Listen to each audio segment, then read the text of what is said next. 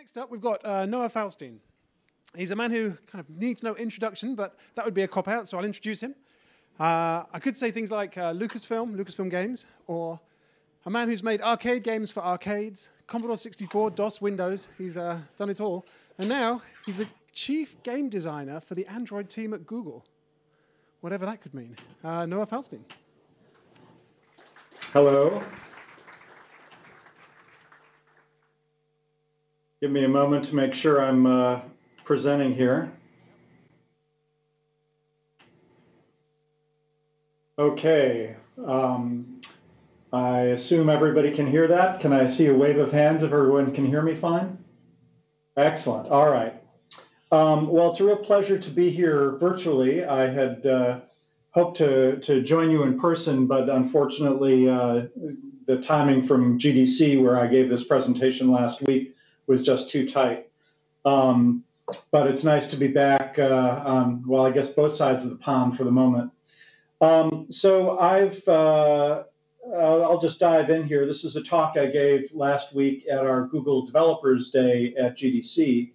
And it's an extended version. That one was only about 15 minutes. And I'm going to go into a little more depth here. I may not quite take my full time, but generally being a little ahead of the schedule is not such a bad thing at these conferences, particularly late in the day as it is for you over there. So I'll be talking a bit about evolution today, which is appropriate because, as has been said, I'm something of a dinosaur in the games industry. I started professionally making games in 1980, and in fact had dabbled at university as early as 4 years before that. So it's been a very long time making games, and very pleasurable, really. I have no complaints about that. It's actually kind of fun being an industry dinosaur. You get to pontificate, and GDC becomes a great reunion. But I'm going to actually go even farther back than the dinosaur era, which ended about 65 million years ago with the asteroid everybody has heard about. In fact, I'm going to go back to a time around 540 million years ago, something called the Cambrian explosion. And the picture I'm showing now is one of an artist's conception of a lot of the sea creatures that were found. It was all sea creatures at that point. This was very, very short in geological time after multicellular creatures first evolved. And as you can see, there are some really strange ones out there. In fact, pretty much every single one that has been found in the Burgess Shale, where most of these fossils came from, is just bizarre and creepy to our eyes. You can't quite see the details, but one of my favorite ones there is a little fellow who has 5 eyes and a long tongue that ends in a claw. And it just looks like something somebody did on some sort of drug trip. In fact, one of these creatures is named Hallucinogena because of that. At any rate, the point I want to make is that pretty much as soon as it was possible for multicellular life to spread, it spread into just a wide profusion in every ecological niche. And that's a lesson that I think has a lot of relevance for us because it spread out. There were many different types of creatures. And then perhaps it was another asteroid, perhaps some other kind of disaster wiped out, I believe, about 80 or 90% of those life forms in a very short time. And then the ones that remained evolved, spread, moved into new ecological niches, and eventually also came out onto land and became us. This kind of rise and fall of eras has happened many times geologically. And in fact, it's very similar, I think, in a lot of ways to what we've seen in the games industry. I'm old enough to remember Pong when that was new, and even before that, Nolan Bushnell's computer space game that I thought was the coolest thing I'd ever seen when I first was a teenager going into an arcade. I was expecting mechanical pinball games only, and suddenly here was this sleek cabinet with this wonderful, well, I should have brought a picture of it, but you should take a look at it. It was well ahead of its time, and in fact, he went to do Pong afterwards because it was so far ahead of his time, no one was ready for it. And that's a lesson we can learn from as well. But just as with the physical evolutionary rise and fall. We've seen that in the games industry many times. And when I was doing arcade games, I worked on a game called Sinistar many years ago. And within a year of it coming out, almost 90% of the audience for arcade games had just given up. It was a very quick fad that faded, and happily, consoles and PC games quickly rose to take its place. Recently, we've had similar kinds of ups and downs with the social revolution and 100 million people playing a game on Facebook or on other social services. We've had that same kind of rise of indie developers. I asked this at GDC, and nearly 2/3 of the audience consider themselves indie developers of one sort or another. Just a few years earlier, that was quite a rarity. And of course, we've seen the huge rise in mobile coming almost out of nowhere over the last 5 years or so. I had friends who were working on mobile games 10 or 15 years ago and struggling in the era at that point before, much like the Cambrian explosion, suddenly smartphones made it possible to have all sorts of great games out there. So what does that bring us to? Well, this is a bit of a cliche, but the Chinese character for crisis is made up of the characters for danger and opportunity together. And it's just a wonderful metaphor, and I'm going to deconstruct that a little bit. I think it's still quite relevant, even if it is a bit of a cliche. First, what's the danger involved? Well, I think the real concern is that a lot of things are coming to an end. I've talked about cycles, and it's easy to talk about cycles from a calm, long-term perspective.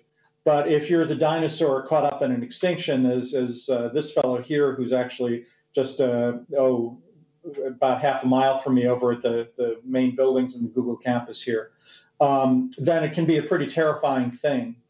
And really, a lot of people believe that this might be our last big console cycle, that the PS4, the Xbox One, these are we're never going to see a big, expensive, dedicated console again. Personally, I'm not quite sure of that. One thing that my experience has taught me is that it's really hard to predict exactly what will happen, and we've been surprised many times before.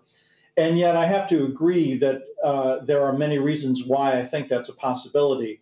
And personally, I'm a bit relieved not to be betting everything I have on not only the next consoles, but on one particular console. That's always a really nerve-wracking place to be in.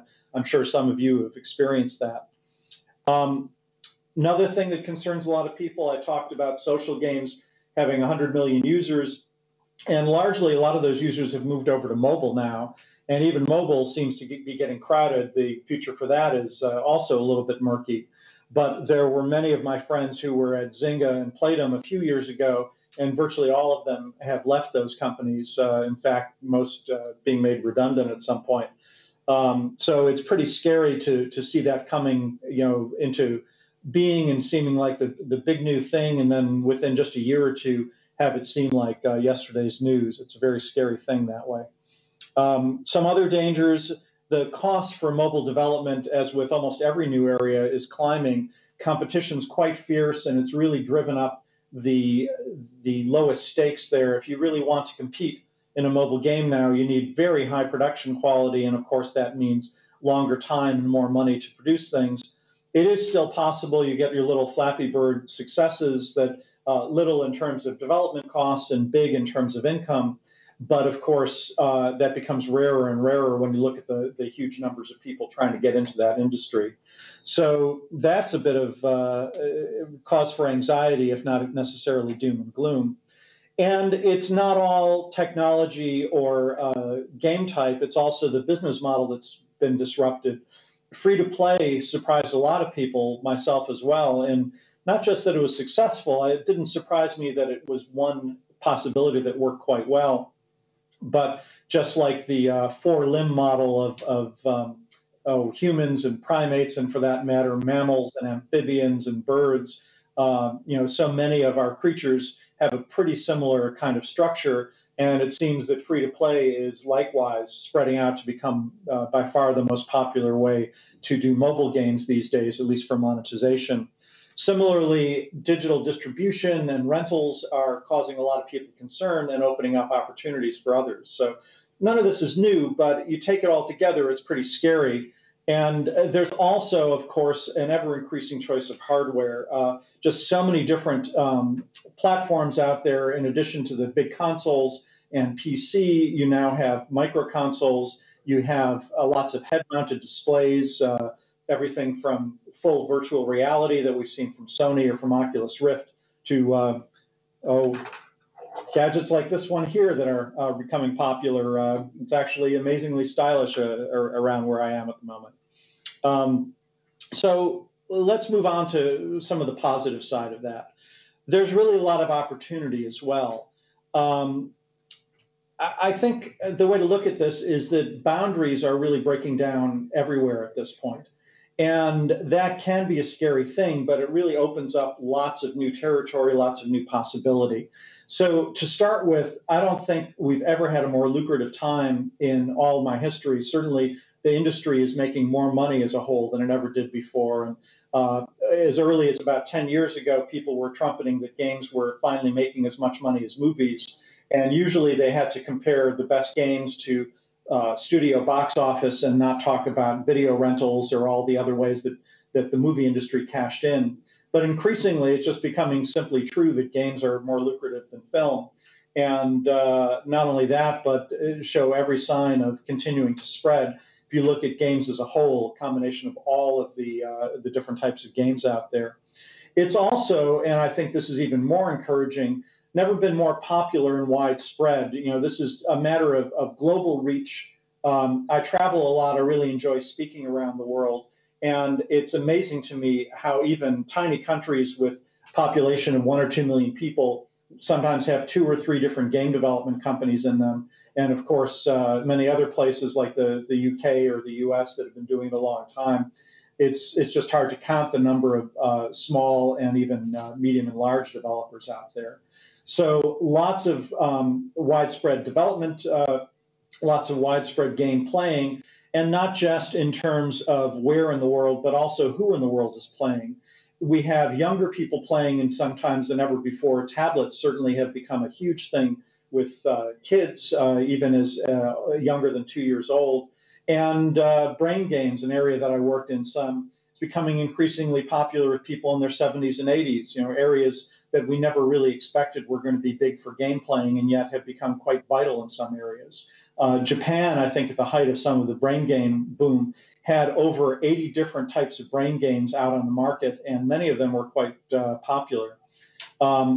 It's also, as I say, with brain games, increasingly consequential. One of the things that I've also done before coming to Google was work in the serious games or games for impact area, where the games have a purpose besides just entertainment. And there's nothing wrong with entertainment. I think it's a great purpose in itself.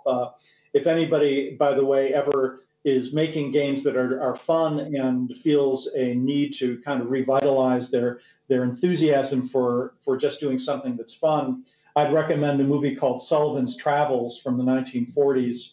I'm just curious, I can see most of you there. How many people have seen this movie, Sullivan's Travels? Anyone?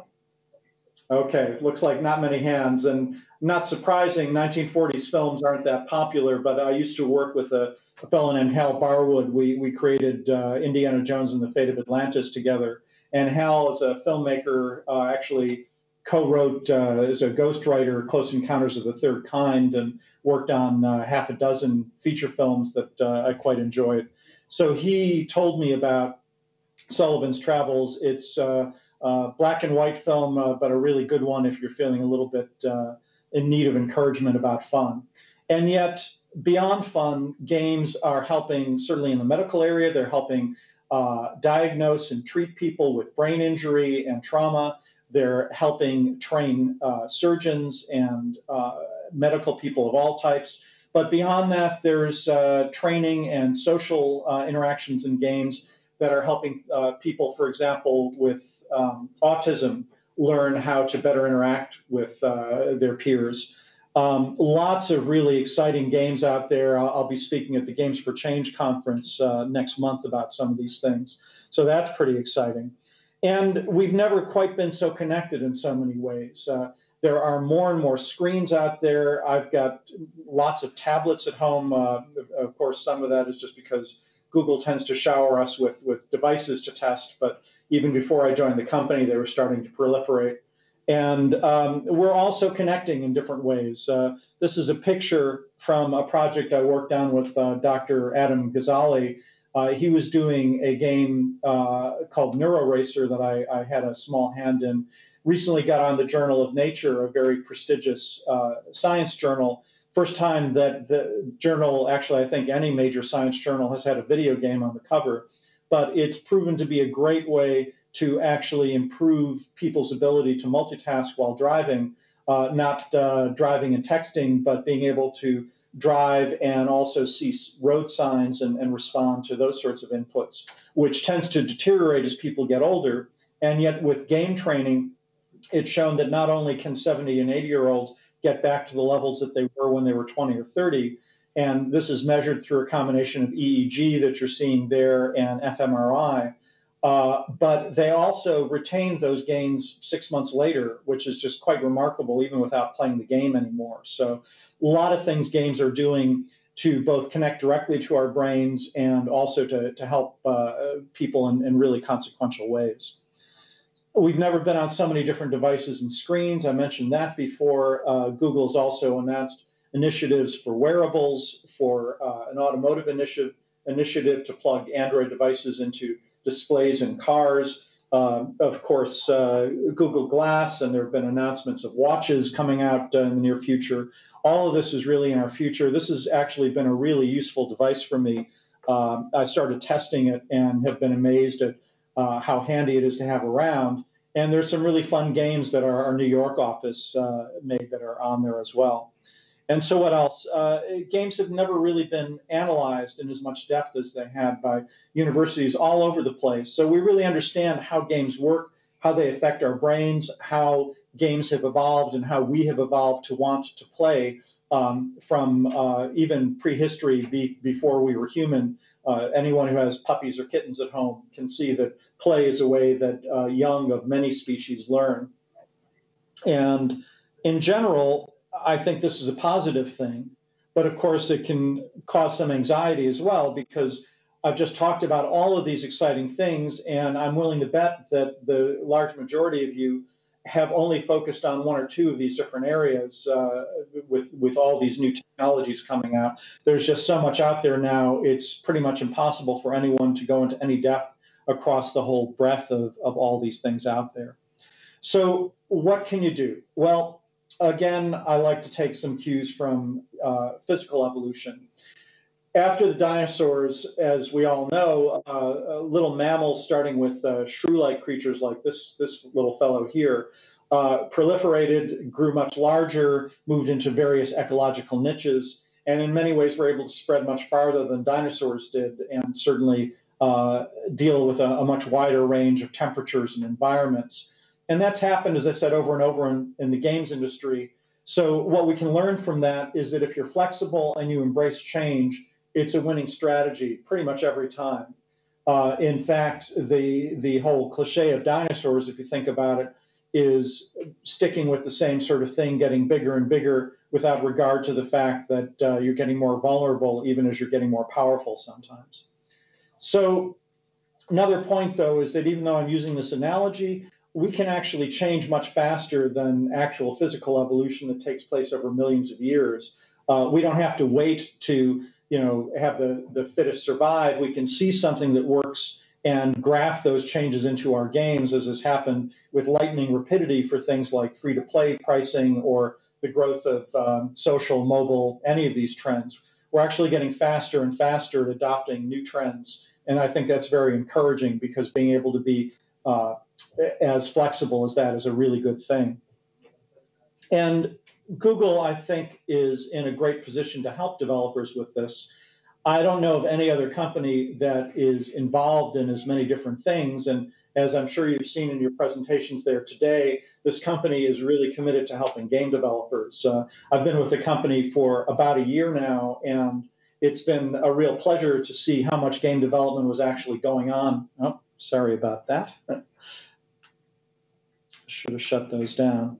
How much game development is going on at Google in many different ways, but I've been getting involved more and more with all sorts of new ways that Google is getting into games. And games are one of those things that can spread through every type of technology. And as you can see with a lot of the presentations you've seen today, Google is into helping at every stage, from the early production and research to understanding how to build the games and giving you support for Android, Chrome, a lot of different platforms out there, all the way through getting it out there, getting your game recognized, and getting it monetized through advertising or whatever method it is that you choose to use. Google is into so many different things, and as I said, I think every one of the things that I've got listed up here has game potential. And I'm with a group, by the way. Our name within Google is the Fun Propulsion Labs, and you'll be hearing more about us in the fairly near future. But we're very interested in the range and breadth of what Google is interested in, and seeing if we can apply games to many of these different areas, as well as help you, the game developer community, by making our tools for game development as good as possible. So I'm going to conclude with a little bit about the future. I hesitate, as I said before, to be too positive, because there is no one future. One of the things I've learned about the games industry that I love about it is that there are many, many different possible futures. This is a wonderful industry if you're open to change and reinventing yourself. And they're just, you never get bored. There's always new stuff coming out, and never more than in the last few years. In my 35 or so years in game development, this is just an extraordinary time. So here are some suggestions of what I think will work for you. You need to be open-minded, because it's so hard to see where the next hit will come from. You need to be willing to adapt and see what new trends there are. And that's easier to say than it is to do. Sometimes it's hard to tell the difference between a fad that will burn out quickly and a new trend that's coming along to stay. For example, virtual reality was a big topic back in the late 80s when I first experienced it. And the technology just wasn't quite there yet. It's coming on very strong now, and it feels to me like it's going to be very solid this time. And yet I know of a lot of people who get physically ill when they put on a virtual reality unit of even some of the best quality. So a hard one to bet on. But staying open-minded means that, hey, even if a third of the people can't use it, that still leaves a huge number of people out there who might find it very worthwhile. Think globally in all senses of that. Certainly other parts of the world, there is huge growth in Asia in particular, and I expect places like Africa, places that we don't really anticipate these days as huge game markets, but that could grow to become them in the fairly near future. And also in established markets, there are sometimes new blue oceans of new technologies that are going to spread and become very popular. When you see how smartphones have taken over in Europe and the US, really all around the world, from very quick beginnings not very many years ago, you don't want to discount even established markets for having new areas to go into. And personally, I would suggest each of you look to compete in areas that you're strong in, that you're good at. Each of you out there, I'm sure, has your own abilities, your own strong points. Some of the stuff out there, as attractive as it is, won't be right for you, for your company, for you as an individual. And other things will be perfect for you with the background you have, the interests you have. Go with your passion, go with your interests, and go with your strengths. And it's hard to go wrong, even if there is a downturn in the industry. If you've done something that you're good at and that you're proud of, then I think that you'll be in good shape. And hand in hand with that, this is a really strong philosophy here at Google. You want to be agile and iterative. It's important, I think, to fail fast, to try new things. We see this on the game design side all the time with paper prototyping and other fast computer prototyping as by far the best way, instead of coming up with a detailed plan, 100-page design doc, built to that design doc, and then consider whether this is actually any fun or not. That really doesn't work. You really need to be agile and iterate very quickly. And in a similar sense, you want to diversify as much as is practical, even if that's just a little bit, because sometimes teams are small and they can't afford much diversity. But better to have one main thing you're doing and one small side project that could grow than to only put all your eggs in one basket and be stuck if that basket drops and you're out of luck. I know of a lot of game companies that have gone under because they bet everything on one throw of the dice, and often through a funding change or some circumstances totally beyond their control, it didn't work out well. The companies that have had several things going on at once are the ones that, much like the little mammals growing into the new slots, new ecological slots, were able to succeed. Another thing that I would say that I've learned here at Google and is definitely true is don't bet against the internet. I was skeptical about some always online multiplayer concepts because of times that I would travel and be on a plane without internet. And a recent international trip I had was the first one I went on where they had internet available the whole time. It's getting harder and harder to find places where there isn't good internet availability. And even if you can still come up with circumstances where that's a problem now, it's a pretty good bet that in the future, probably the near future, it will increasingly become less and less of a problem, and speeds will go up as well. So taking advantage of that is always a safe thing. And finally, I'd say Google really wants to help with this. This is a company that I'm very happy to say can benefit indirectly. We don't have to focus so much on the kinds of direct revenue models that I was used to as an independent game developer, because it helps us if the whole industry prospers. And we hope that we'll be able to help you prosper, because it'll really be the rising tide that helps all boats, if I can add one more cliche in there. So that's it. This is my contact information, my email address and Twitter feed. I'm also happy to connect with people on LinkedIn, but please don't send a generic response. Just tell me, even if it's simply that you saw me through this presentation, that's fine. And I don't know if I'm equipped to take questions at the moment, but I don't think there's much time, so let's cut it off at that, and thank you very much. Thank you very much, Noah. It was great that you could join us here today. Thank you very much, and we're intrigued to see what comes out of the Fun Propulsion Labs when you make your announcements.